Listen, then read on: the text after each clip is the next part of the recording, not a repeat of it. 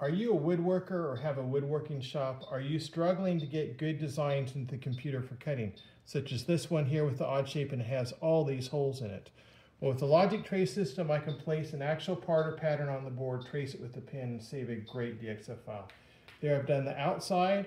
I'm now going to do these 3 large holes here. I'm going to do 3-point circles. Just click any 3 points on the circle. If I had the actual part, I could trace the top of the part, or I could do the bottom of the part, either one, still get great results.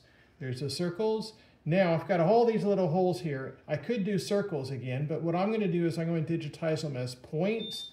Just digitize a point, and then I'm going to save those points in the file, load it into my CNC software, and then turn them into holes in the software. So fast and easy with Logic Trace. Works with any software, including Vectric, Vcarve, Fusion, just anything, and also with any CNC cutting machine. Just trace the outline and save a file.